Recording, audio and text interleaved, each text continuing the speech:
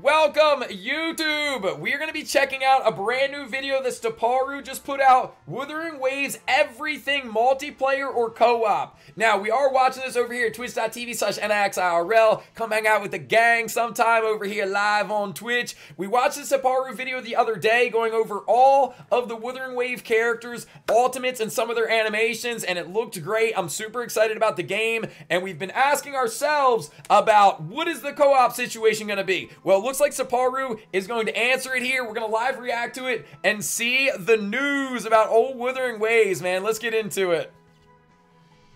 Hello, YouTube. Today, we are going to be answering the question, what is the co-op like in Wuthering Waves? We are going to go over what you can and can't do with your friends. Let's start off with the basics. What we need to know is limited to 3 players max in one area.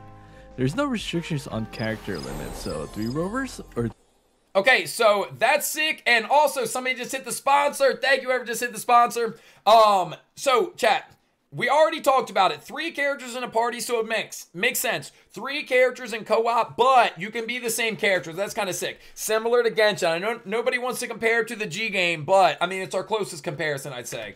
3 inlands? No problem. But there is a restriction if you enter domains and dungeons, so you can't have 3 clones in there. Okay, Other so again, people that join to your world can mine your ores and flowers, and that is not shared, so you gotta be careful. However... Okay, again, I don't want it to be like a direct comparison, but it's just the game that we're most familiar with. If you can join people's worlds and you can resource farm together, but only one person can claim, I think we need to, you know, all have a gentleman's agreement, if you will. If it's person X's world, they got to get first dibs. You feel me? You can't just pull up in people's worlds, snatch all their stuff, and then dip out. You know what I mean? That shit ain't cool. So make sure, you know, whoever you're co-oping with, if they don't need it, then maybe you slide, you get to grab it. If not, you got to leave it for the home, for the world owner, if you will. Everyone gets their own loot and echoes, so sharing monsters is a must later on. Okay, especially when it comes down to these glowing red mobs, which do not respawn, by the way. Killing these mobs will guarantee you a yellow echo grade drop. Another good feature about hunting with your friends is if they end up randomizing the spawn location of shiny echoes, you can share these drops with your friends. I don't know if this video is going to go more into it, and I don't know if you guys have heard about it, but I have been watching some content, and I've heard that shiny echoes will be existing. So similar to, let's just say, shiny Pokemon, where it's going to be a much lower percentage chance of interacting with these echoes, but they have a shiny, right? So they're going to have an alternative look to them. From what I've heard, as long as you catch a shiny echo once, you have the opportunity to unlock a shiny skin for every echo of that type. So even if the shiny echo that you get has just dog water stats on it, then you can get other echoes that have good stats and use the shiny skin on them. So it's not like you're looking for both a shiny with good stats. If you get a shiny, now all you need to look for is good stats. If you get good stats, now all you need is the shiny and you've got the fancy part. So yeah, just keep that in mind. And maybe that'll change, but that's what I've heard. Right now they spawn in a fixed location, so it's easy to find them, but it's not always 100% on reset. The shiny drop rate is always going to be 100% drop, but the range of the rarity of the echo will range from either be green, blue, purple, or yellow. You don't need to tag the monsters to get the drop. If your friend kills the mob but you're not in range, you can just go there and collect your loot and capture your echo if it dropped for you.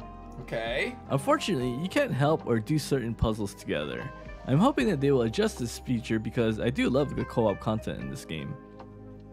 You can point out to your friends that they've missed a treasure chest here and there, or help them with the Wipeout Monsters event in the open world areas.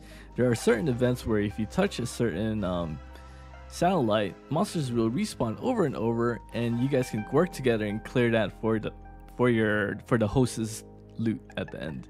Okay. Treasure chests are not shared in the world, so you don't have to worry about someone looting your treasure chest here and there. One of the nice levels about the co-op multiplayer system is that you can party with other players regardless of their union level, or should I say world levels. The rates and drops are adjusted to their level, and you can play with your friends that either grind all day and they're higher above their world level, and they've leveled up their world to like level whatever 60, 70, and you're like level 20 world. You can still play with them, or vice versa. Players are able to Okay, I'm a little confused by that though, because they said it adjusts it for each person, but how can I be fighting, let's say, a level 50 drop, and somebody else in my team be fighting a level 30, and somebody else be fighting a level 70? I guess they just, like, scale it appropriately to you. So, like, if in my world I do an attack that would take 5% of their HP, then I guess when we're co-oping, my attacks would still do 5% of the HP. I guess. I don't know how else it would be. Yeah, damage adjustment, I guess that makes sense. To hunt and kill bosses together, which will be much faster when you're farming for their echoes. Not that it's really needed, since they pretty much nerfed most of the bosses throughout all the patches, from technical tests to this beta. That's a little disappointing but if you die, just nerfed. There's certain bosses that you fight that will have a dome around them. You can't rejoin the battle again. However, I think it should be okay, because with the current system, you just need your friend to kill the boss, and you will still get the loot at the end, which is pretty cool. You can't co-op. I'll be honest, I kind of don't like that. Like, if there's special bosses where if you die, you get kicked out and there's no re-entry, I feel like you shouldn't get the drops. What is the point? You know what I mean? Like, to me, that sounds like you gotta stay alive in order to win the fight. So if you get kicked out, I feel like minus loot. But I guess, you know what I mean? It certainly doesn't hurt to let people get the loot, but that makes it feel a little less intense.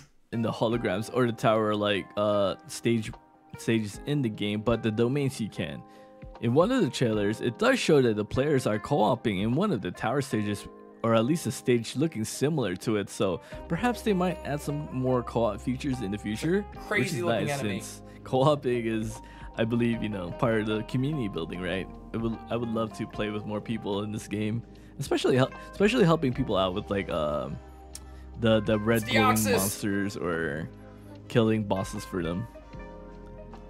The latency doesn't seem to be much of a big problem in co-op, but it is more noticeable when you are hunting tacit field bosses together. You can still trigger intro skills without swapping in multiplayer, because really, you can't really swap in multiplayer, especially when there's 3 of you around, right? Unless you're duoing, and then the host can probably swap between the 1 and 2 characters. When their icon glows, you hit that button and your character will perform their intro skill during multiplayer. As for outro, I'm not sure about this one. With the recent patches of the game, your team members or location are now revealed on the map itself.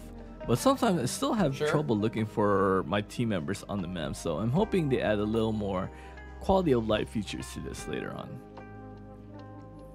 Co-op is unlocked at level 25, and there are 4 options.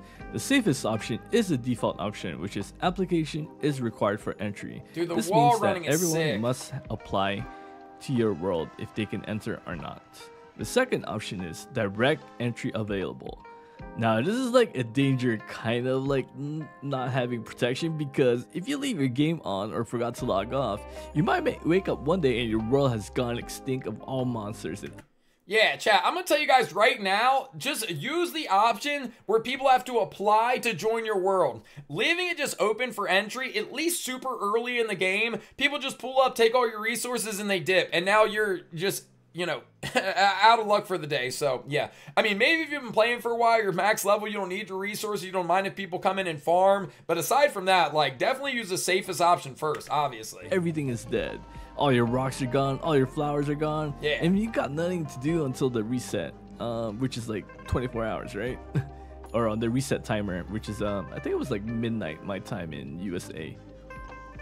It could be good, but if you just want to go around collecting echoes that people killed for you, at the same time, you won't know where people hunted your monsters, right? So it's a double-edged sword. Chat, I'm confused. Let me know if you guys know. Is it random spawn locations for the echoes, or do they have like an area that they're typically in? That I'm very uncertain of.